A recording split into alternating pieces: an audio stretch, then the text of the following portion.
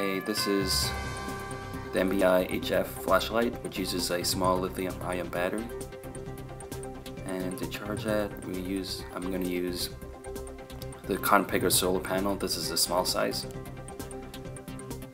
As you can see, the fit and finish is not so pretty, but it works.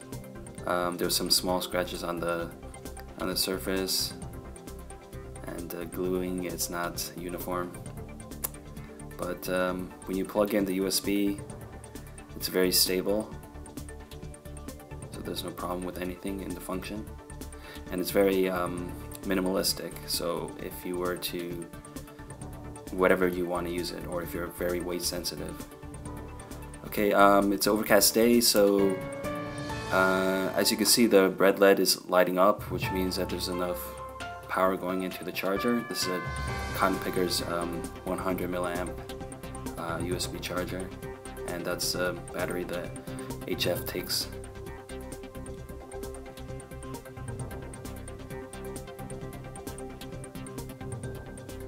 The red LED is lit, there's enough power.